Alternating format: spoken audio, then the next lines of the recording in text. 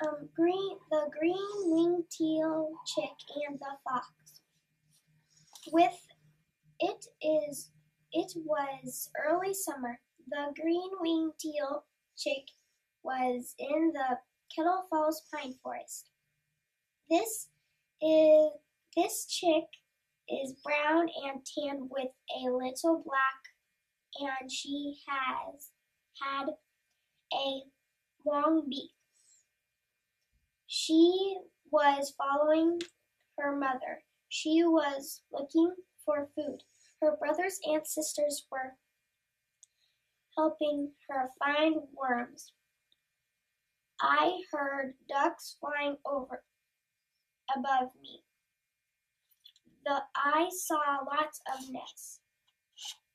The chick was still following her mother, around. The hen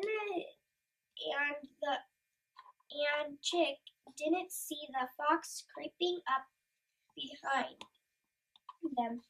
The fox was getting ready to make a big snatch to kill the chick and make it lunch.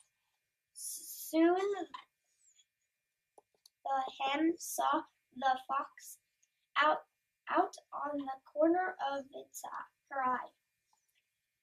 The hen heard the fox's claws cracking in the pine needles. So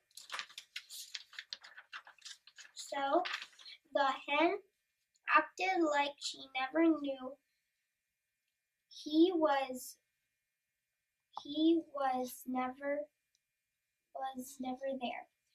Next, the fox crept closer and closer. Then, when the fox was close enough, the fox got ready to jump. The fox jumped, and the hen flapped her powerful wings and scared the fox away. Now, the hen felt good to have her chick safe and sound again. Interstate by Tuckle. It was a hot summer day at Lake Roosevelt. A black and white buffalo drake pops out of the pine tree cavity. Bufflehead was hungry, so he ate some insects and fish. While the bufflehead was flying away, he got shot in the right shoulder by duck hunters. The duck hunter shot again, and they missed. Then the bufflehead started to fall to the ground. There were a few blood drops on him. People came by and rushed the bufflehead to the hospital.